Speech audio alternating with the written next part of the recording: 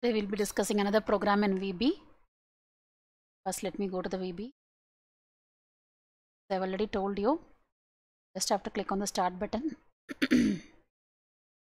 Have Microsoft Visual Studio, then you click. So the VB icon is going to click Microsoft Visual Basic. Just click on it. I also have it on the desktop. Here. And click here and open VB. As soon as you open VB, we have already seen one program in VB. It's going to show you the different types of applications that you can create in VB. You're going to choose a standard exe file. The new project, here it says new project. Use a standard exe. Throughout the semester we are going to create only standard exes, right? So if you have the program already, then you can choose from either recent files, or if you know the path of the file, you can choose from existing. As of now, we are going to create a file. I'm going to use standard exe and click open. Right, so this is my screen. I'm going to get comfortable. Program we are going to do first. Let me give you the heading. Let me put it in a label. Another simple program this is. I've taken a label. See me draw the label here. Change the caption of the label to some simple program I have taken the largest of, let's say, 3 numbers. The logic of this is already known to you, so that's why I picked this number, this particular program, largest of 3 numbers. Change the font so that it looks little.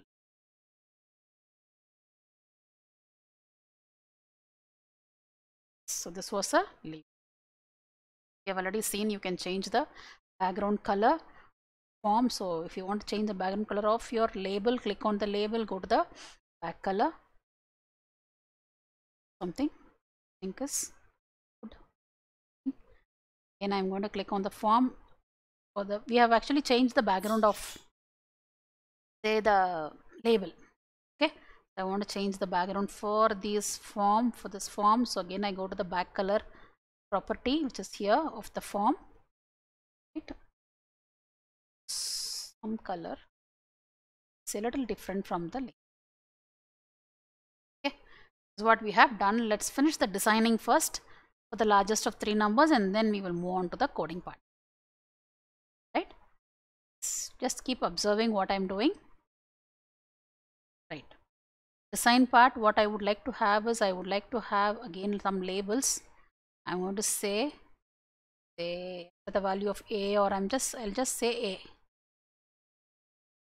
A.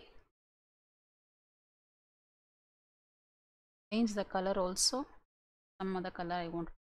Yeah. A is in one corner, I want to make it center.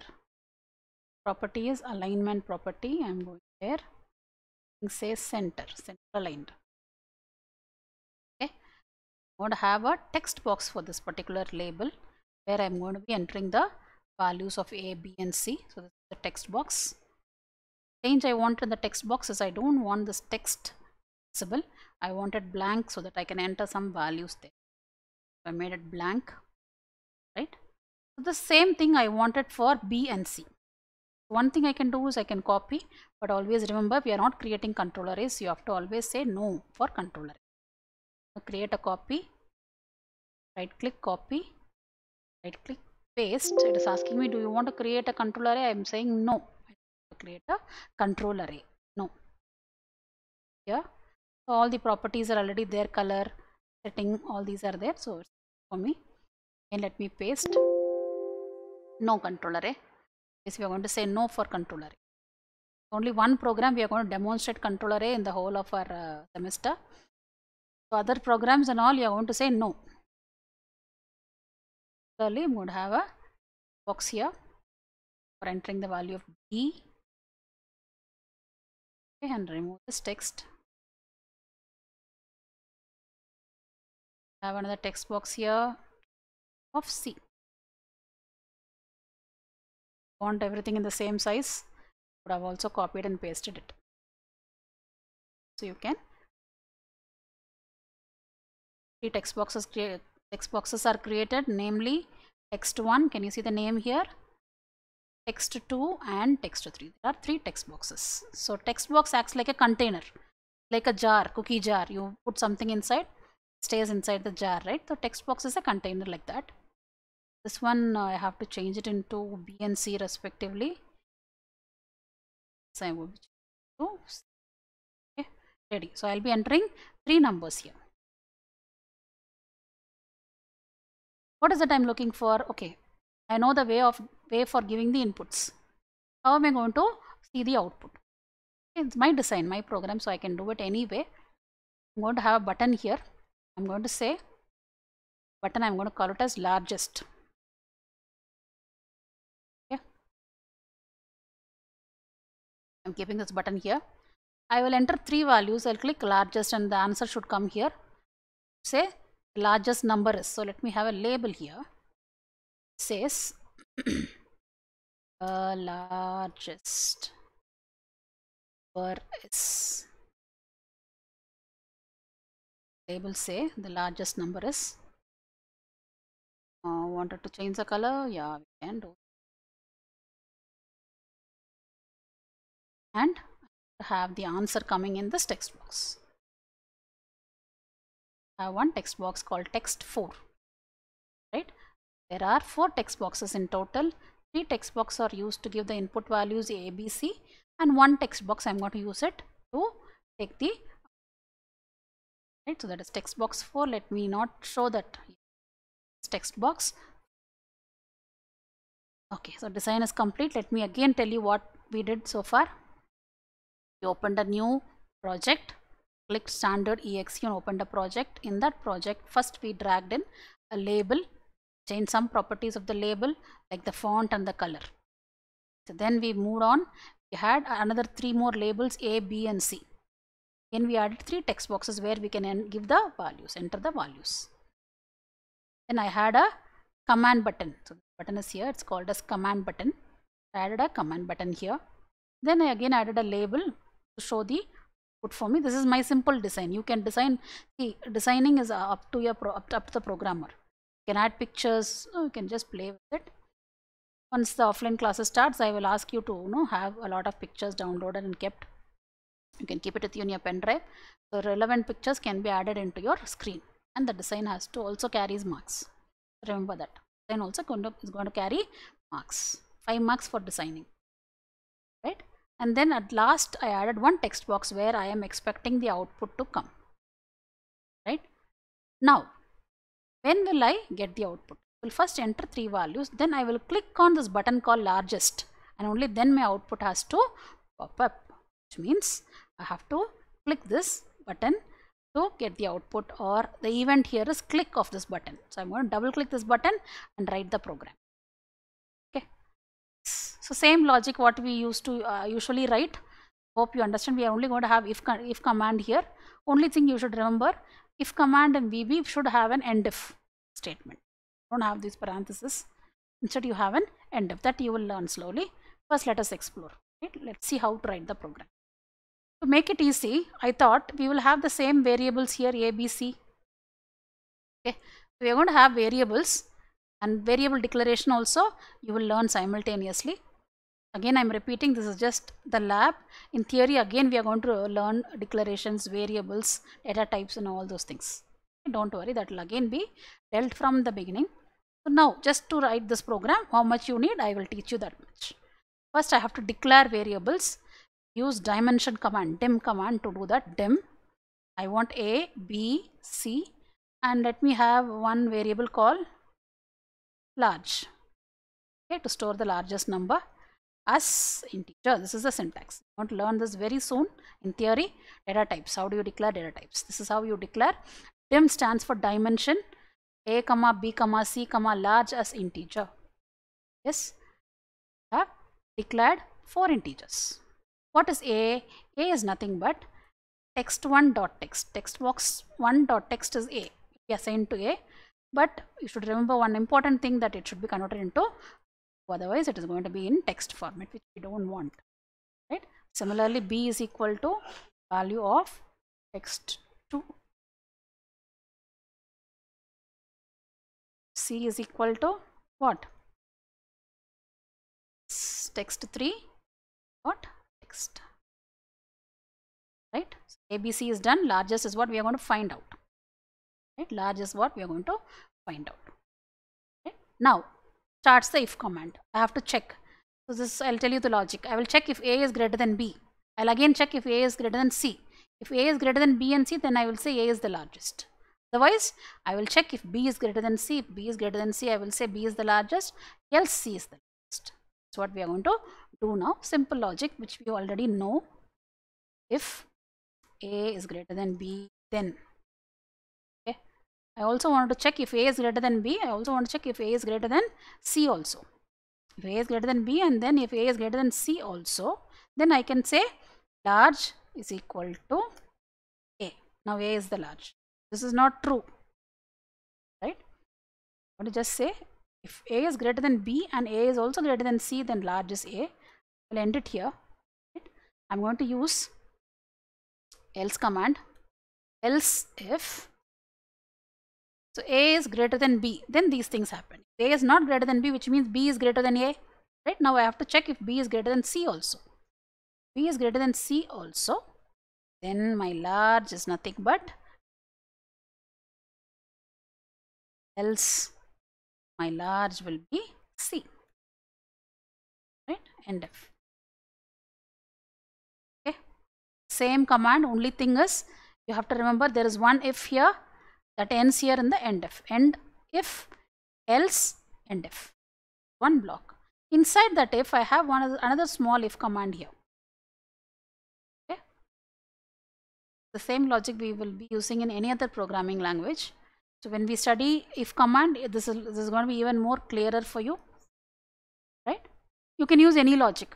You can say I don't want to use end if, else and all.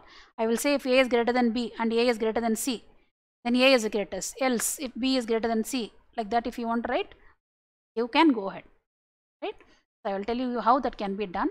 If A is greater than B and A is greater than C, is the logic you will use. You understand? This is how the command will be. Right? But I am using this logic. Any logic is fine. Right? The program is written. So let me again repeat what we did.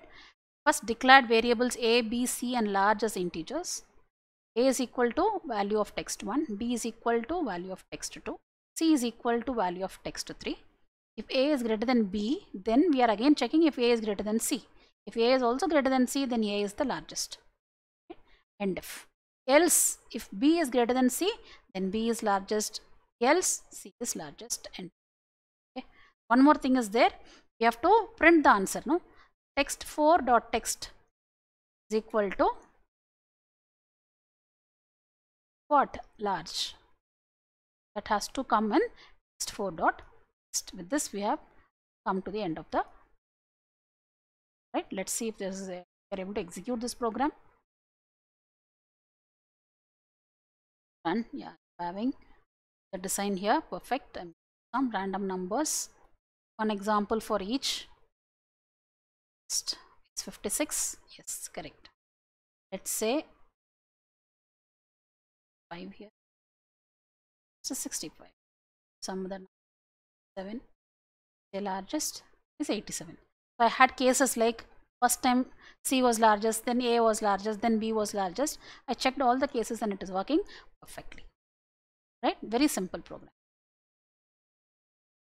Most important things you have to remember in VB is this part where you are assigning the text box contents to variable, and this part where you have to assign back the variable into the text box. Right. I can also tell you, should I use ABC variables? No, not required actually. You can straight away say if text1.text is greater than text2.text, then. Right. So that also is correct. So I will tell you how that can be written. Show you, wait. Instead of writing this, can I write if text1.text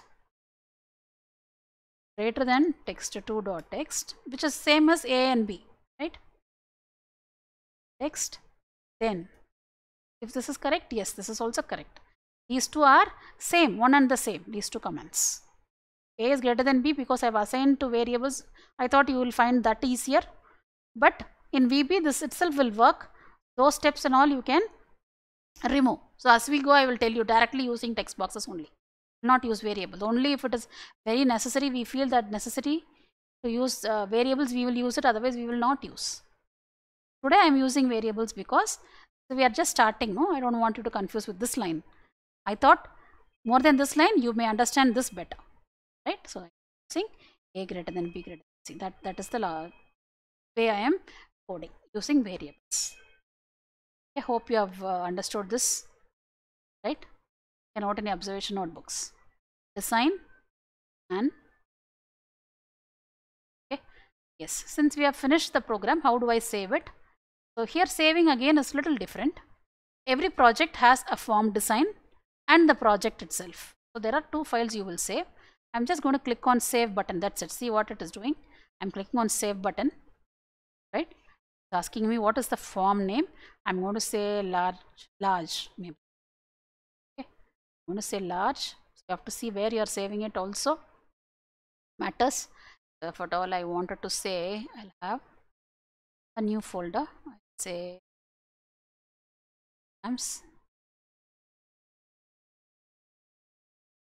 and inside that folder I want to save, fine, I will do that. Inside that I'm going to save the form. See here, this is the form I'm saving, which is this part. Okay, as soon as I've saved the form, I'm getting some error. Wait a minute, it's already there, something is okay.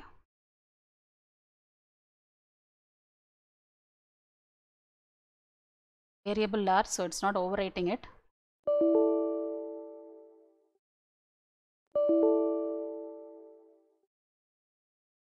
The problem in my system. Path not found is the problem. Try and save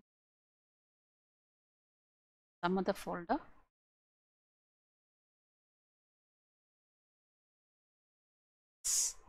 Some old path which is not there, I guess. Okay, never mind. The largest of 3. We say of 3. What I'm going to save the project as. See here, this is the project. First what we saved is the form was saved as largest. See, you can see that reflecting here. Now I'm going to change the project, save the project now. That also will reflect here. Right here it is reflecting largest of 3 is the project name, largest is the form name.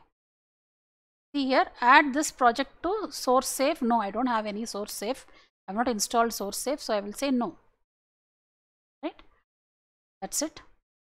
Our first program in VB we have designed. Still we have not started our lab programs. We will start it from the next week.